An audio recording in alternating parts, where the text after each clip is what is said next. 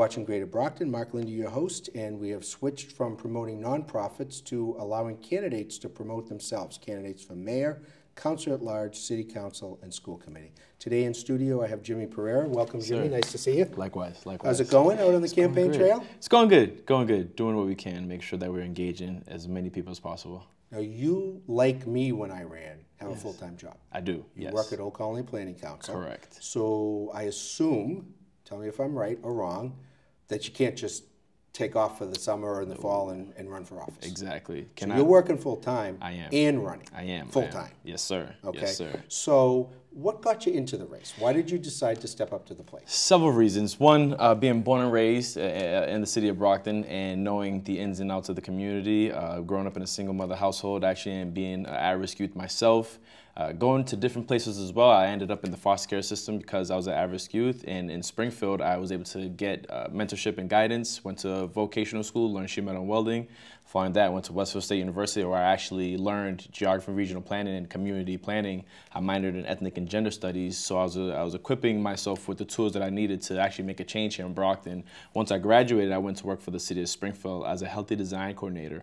There I actually engaged the community of Springfield, population of 153,000 and more, and we were looking to influence them on and raising awareness about bicycle pedestrian infrastructure and behavior patterns as well, and actually introduced the city to their first bicycle lane. So I worked with the planning department, the engineering department, a conglomerate of nonprofit organizations, the community itself, and city hall and city councils as well on bringing change to the city. Now they have their bicycle pedestrian plan, and they're continuing the efforts that we started a few years ago. But coming to Brockton, I wanted to come back home to my family, my friends. I had my first daughter, my son was on the way, and I wanted to make sure we make change here in Brockton. So I made an investment, I bought a home, and luckily I got the job at the Old Colony Planning Council, and I wanted to make sure that I'm engaged in the community. Another thing, not just from my experience in working with the city, but my attempts to engage the city as well. I wanted to come in and work for the junior planner position. Didn't get that opportunity, but as a Brocktonian, I was very persistent, and there I pursued the job at Old Colony Planning Council. I tried to join the planning board on 2 separate occasions, put in a letter of intent, did not get any response from that. And I also finally asked the current administration to sit down and ask questions about being a public figure, running for city council or any other opportunities. And again, on 2 separate occasions, didn't get an opportunity to converse with anyone for Mondays with the mayor. So that didn't happen, and to me, I reflected on it, and it seemed that if it was happening to me, then it must be happening to a lot of my other community members. So I wanted to take change. I wanted to take action rather than sit on the sidelines. Okay, so mayor's race, big race, citywide, yes. 28 precincts. Right. I see some of your signs going up, knocking on doors, talking to people. What are the issues you are hearing from people in the Brockton, or the issues you're running on? They may be the same. Yes, very much similar. And for me, it's a conglomerate effect. It's not just one problem. It's a conglomerate of problems. So they all come together, and you have the issues that we face here today: homelessness, taxes, education as well, looking at the deficit, and making sure that the quality of life is moving forward as far as the improvements that we need in the city. You look at vacant buildings, and you look at accountability as well when we have West Elm Street and the demolition of that, and how that was miscommunicated with our representatives, elected officials. And those are the issues that I've seen: lack of communication and lack of engagement of the city as well. Communication is very key, it's very important, and we want to make sure that people know what's going on. When there's events happening, we want to make sure that we have it on the city website, we're promoting it as well in a timely fashion, and that we're getting out there to the people, not waiting for the people to come to us. Let me ask you a question about communications. Yes. I'm just curious, okay?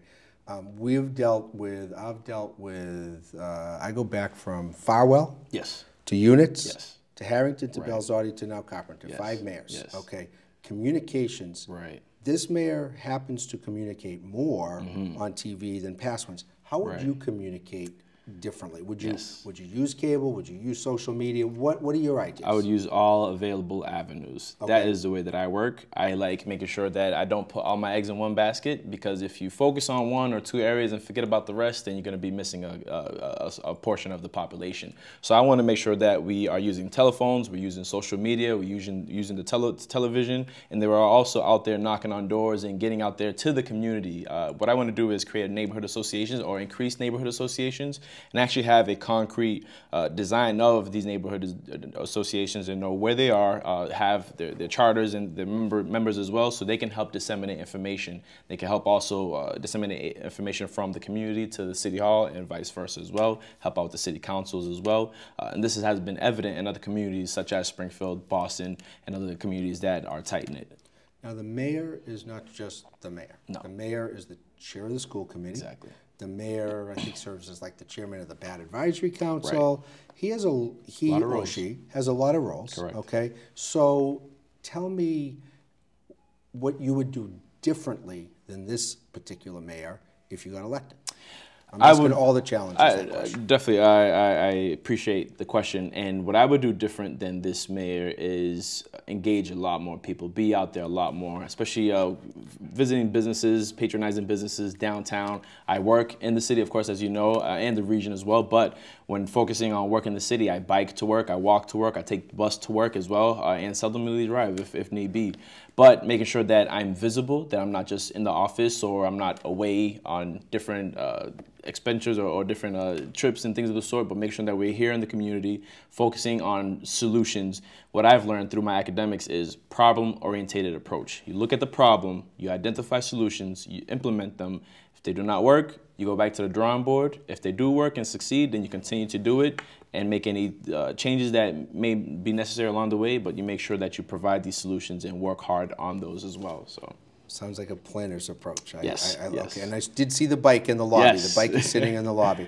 So let me ask you some of the big issues that are out there. The desal plan. Right now, we've been talking desal since Jack Units was the mayor. Right. That's when it was built. It's 10 years old. Right. This mayor wants to buy it. Right. Lock, stock, and barrel own it. Right now, we're paying a lot of money for a lot of nothing because we don't get any water. Exactly. So, and there's also a couple of councilors have floated the proposal to speak to the MWRA. Back in the day when the desal plant was built, MWRA was a four-letter word. Right. It was not even an option. Exactly. What do you think about something like that? So again, making sure that we look at all of our options. So not just looking at purchasing the desalinization plant. I would like a appraisal of that, make sure that we are looking at the true value of it and make sure that we are having transparency throughout the process. But that's not the end-all be-all. Looking at MWRA and other resources as well, not just the MWRA, and looking at cost-effective ways of engaging in a second source of water, but also looking at long-term effects as well. So looking at the gray water system and looking at how we can improve the regeneration of our aquifers as well. So looking at, again, the gray water policy and looking at how we manage our water systems, the meters as well, and the infrastructure along with that as well, and making sure that we plan accordingly rather than be reactive and not wait till we have an emergency for us to have our hands tied behind our back and have to buy bottles of water at an inflated price for us to make sure that we provide safety and comfort to our community residents. Now, recently there was an issue that happened in a neighborhood with a permit. Correct. You were pretty outspoken on that issue. I've heard, and I'm not taking this position, so just understand I'm a journalist and I'm bringing it. Jimmy's a really nice guy. Yes. But he went a little too far when he said that the mayor had blood on his hands. Right. How would you respond to that? What I would say, if you love the city as much as I do and you have passion for the city, then you would know that we need to do more. When we talk about our at-risk youth, when we talk about accountability, when we talk about communication, engagement, I feel that this administration has not been going about that accordingly. You have a permit, you have protocols that you follow through. I've read the fine print. There's supposed to be a police detail there. You're also supposed to provide access to the fire marshal so they can see that there's no hazards there at the event. And you're also supposed to make sure that you're not blocking the street. They had fences up. And if there are communication going on throughout the night, see, again, being an at-risk youth, I have experiences that I can share with anyone. I'm comfortable speaking about my experiences because I learned from it, and I hope other people learn from it. So when you're out there, and if you're a delinquent and you notice a police officer there, I can guarantee you that you're not going to stay around there for too long. And if that police officer spots you there and you're a high-risk individual, they will make a phone call to headquarters and let someone know, hey, this person is in the vicinity, maybe we should patrol the area, let things know.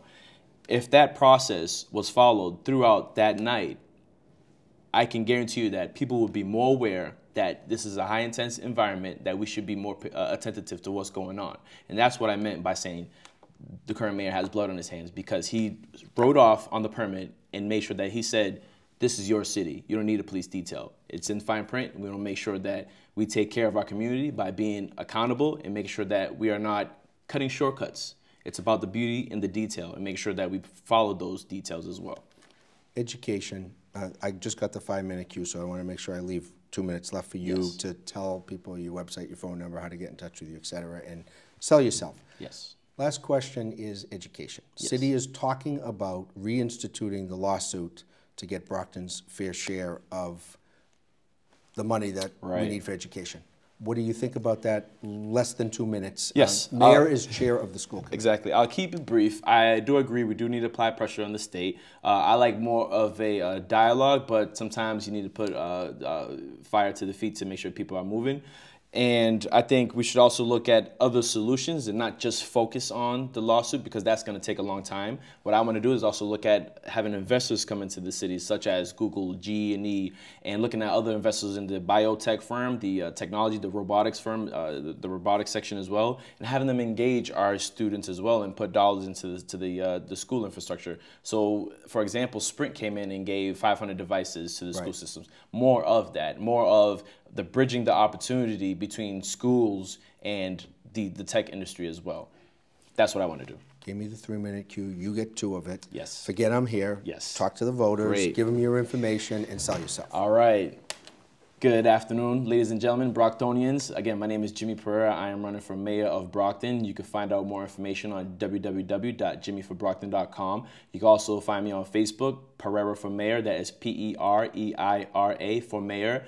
And I would implore you to please do your research. Look at all of the other candidates. Look at the history of Brockton and the history of each candidate and even the current administration, and make a sound decision on who do you want to lead this city for the next 2 years or even for the next 10, 20 years. We want to make sure that we are painting a brighter picture for the city of Brockton. We need someone that has a plan, experience, and the heart to make sure that we move this city forward.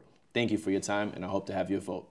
Thanks, Jimmy. Thank you, Appreciate sir. you being here. We'll have Pleasure's more all mine. focus on the mayoral campaign. It's going to whittle down to 2. Yes. And then we'll get to the general election in November. Let's so thanks do it. for joining us. All right. Thank you for having me. You're welcome. You're watching Greater Brockton. Mark Lindy, your host. Stay tuned for more election coverage on channels 9, 12, and 98. It's city issues, it's school issues, and it's community issues. But most of all, make sure you do your civic duty. Yes. September 19th is the preliminary election. Please do vote. Yes. Thanks for joining us.